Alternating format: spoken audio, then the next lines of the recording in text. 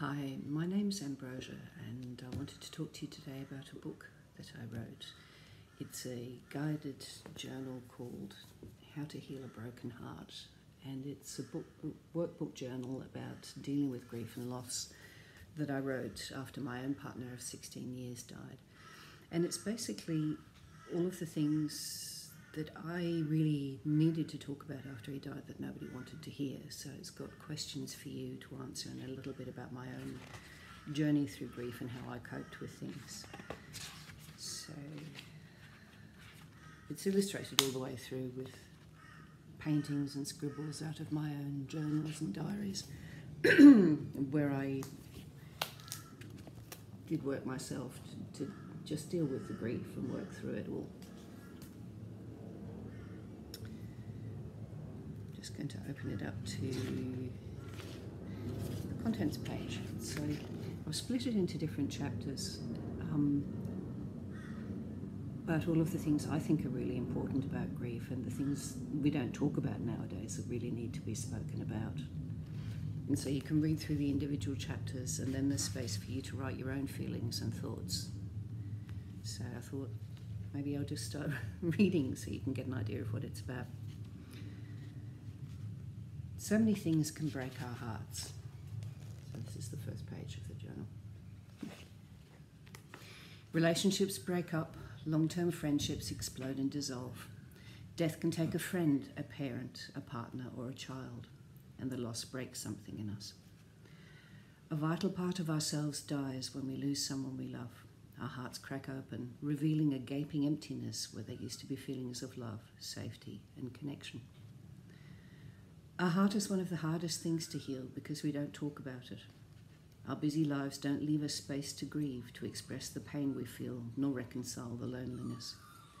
Yet so many of us stagger on, carrying the vast weight of our grief with us, unexpressed and unhealed. In older, kinder times, people were graced with a year of mourning after losing a loved one. Wearing black was a signal to those around you that you were in a dark state and could not be expected to behave or cope as you normally would. This gave the grieving person space to be miserable in peace and quiet. Many sane cultures have rituals that allow for the expression of grief, such as paid wailers at funerals, the rending of clothes, or the ritual cutting of hair or the skin. There are funeral rites that go on for months instead of the puny one-off things we do in our Western society. In all cultures, just as in ours, after the appropriate time of mourning is deemed over, we are expected to go back to our normal lives, and it doesn't work. Statistics show that many married couples die within a year of each other. As a nurse, most of the suicide attempts I saw in emergency and psychiatric wards were due to the relationship breakups. People truly do die of a broken heart. An older man was brought into emergency by ambulance one day. His wife had died in her sleep, and when he woke and found her, he had a heart attack. In his grief, he wouldn't let any of us touch him or offer any medical help in any way, until an older doctor approached him and engulfed him in a huge hug, saying, "I'm so sorry.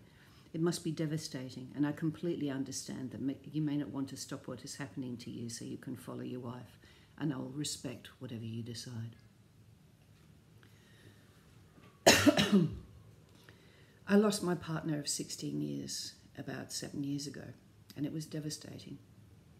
He'd been sick for some time and in and out of hospital for the last weeks of his life. In some ways, his death came as a relief. After weeks of being by his side in the hospital and going home only to sleep and change clothes, I could finally rest.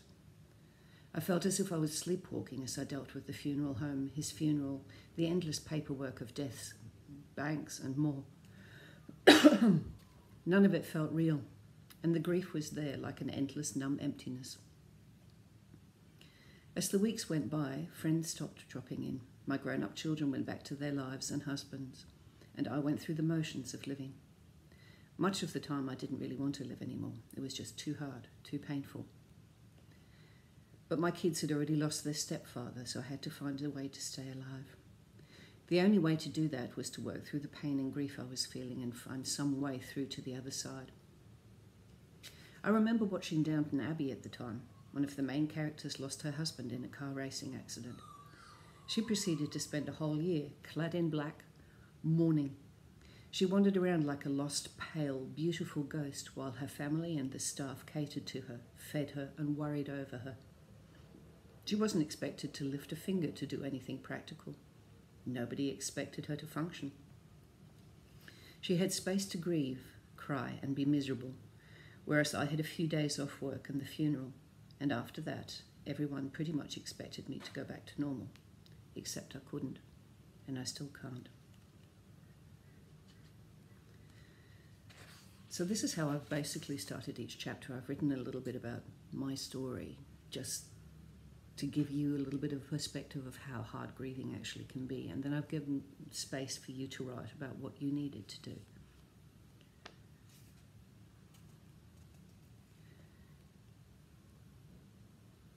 And I'm hoping this workbook can be a kind of helping hand, reaching out to help as you struggle to find your way through the labyrinth. The idea came to me while I was looking through the photos of what I had created in the last few years. One series of sculptures and pictures came about after a particularly painful breakup last year. I locked myself in the ceramic studio for a month, listened to sad love songs, crying, and making fragile, battered and broken hearts, one for each relationship I have mourned. They were my lost loves, my dead partner, past boyfriends, my father, all of the people who had broken my heart at one time or another. It was so painful and so therapeutic. And I got to thinking about designing a journal for others to use to help them heal. It would be a space for all those feelings that you can't share with anyone else when we are too vulnerable, too sensitive, and let's face it, when no one else wants to hear about them anymore. Eventually, even your best friends can tire of hearing about your lost love, yet the pain remains, unless you find a place to let it out.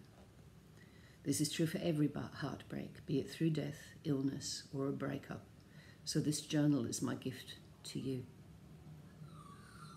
It is your place where I'm going to encourage you to embrace, explore, and let out all those feelings and thoughts that those around you may be telling you to get over. I don't think you can get over pain, grief, and loss. The only way out is through.